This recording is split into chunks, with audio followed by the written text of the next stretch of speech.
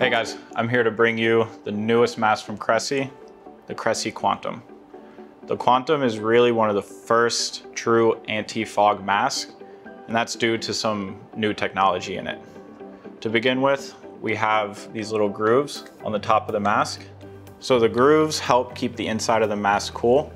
And the reason for that is fog is basically warm, hot air that is inside of the mask that causes it to fog. So this acts like a radiator, helping the inside of the mask stay cool.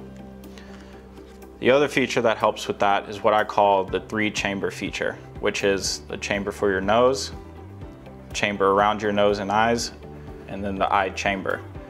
Now what this does is it helps keep hot air from your nose going into the eye pockets where the lenses are and helps keep them from fogging. So you have seals on your nose, seals on your eyes, and then a chamber in between to keep that area cool. And along with the radiators on the front, as I like to call them, this entire mask is anti-fog.